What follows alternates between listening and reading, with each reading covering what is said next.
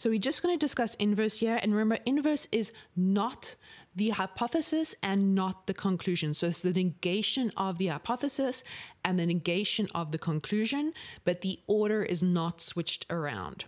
So it negates the hypothesis and conclusion, but keeps the order. So once again, you're going to have if P, then Q. And what we're going to do is we're going to say not P. So if not P, then not Q. And that is the inverse. So we can ask ourselves a question when it comes to the inverse to, check to see if it's inverse. Basically is, if the hypothesis is not true, can we still get the consequence? In other words, can we still get the conclusion? So if the antecedent is not true, can we still get the consequence? Antecedent, once again, is the thing that comes before, like your ancestor, they came before you. And if we can ask ourselves this question, then we are looking at the inverse. There is one thing just to take note with the inverse, is that it's not always going to be true. It's not necessarily always true. It is not the logical equivalent to if P then Q. So it's not necessarily true. And we're going to do some examples just so that you can see this. So you can eventually take note of the difference between if you use the inverse, the converse, and the contrapositive. So the contrapositive is going to be the only one that's logically equivalent. So let's go do an example, or look at an example of the inverse statement. So we're going to look at the example of, if there is an accident on the highway, then the traffic will be slow. And the first thing we're going to do is we're just going to put it into the hypothesis and the conclusion, or the antecedent and the consequence, so that we have it in its mathematical form so you can start getting familiar with it. So the mathematical form is if P then Q. So let's separate it into P's and Q's, the two premises. Or technically the two propositions or statements. So the first statement is after the if. So there is an accident on the highway is going to be our P. Then the second one is going to be after the then. So the traffic will be slow. That will be our Q.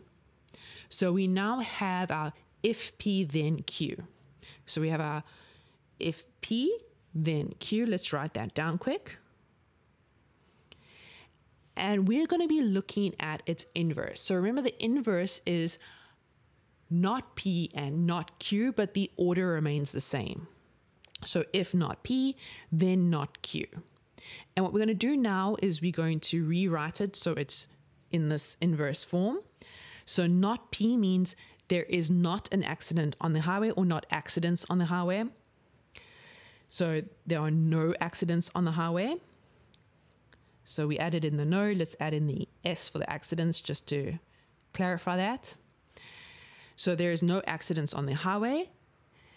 And then we need the negation of the traffic will be slow. The traffic will not be slow. And let's just add in the not quick. There we go. So we have negated both P and Q here.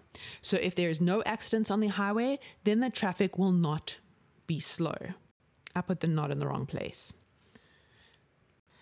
Okay, so we all fixed. So now I just want to again discuss the fact that the inverse is not necessarily true all the time. So there will be cases where it may not necessarily be true. And you can use this as an example. So let's think about it, like just logically. It says here, if there's no accidents on the highway, then traffic will not be slow. Can you think of other reasons why traffic would be slow, which is not connected to accidents? Construction. Or just the case of its rush hour. So everyone's going home and they're all going in the same direction. So there are some situations where this is not going to be true.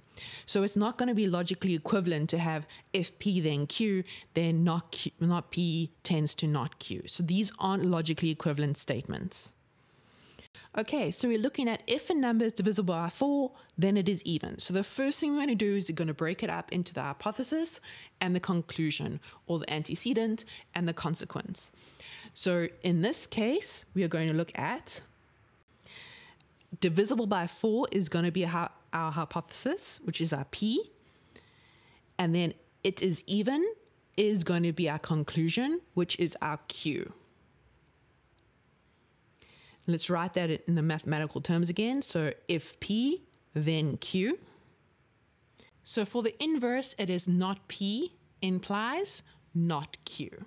So if not P, then not Q. The order remains the same. We just negate both sides.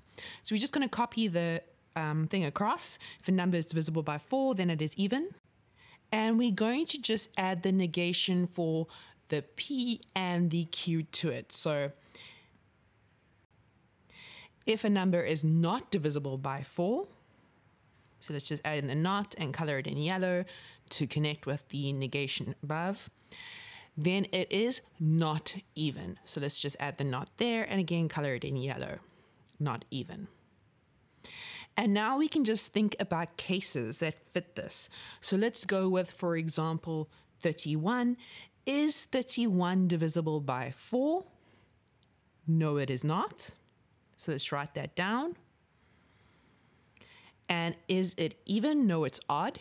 So that one works for that statement. Let's go 6 divided by 4. It is not divided by 4, but it is even.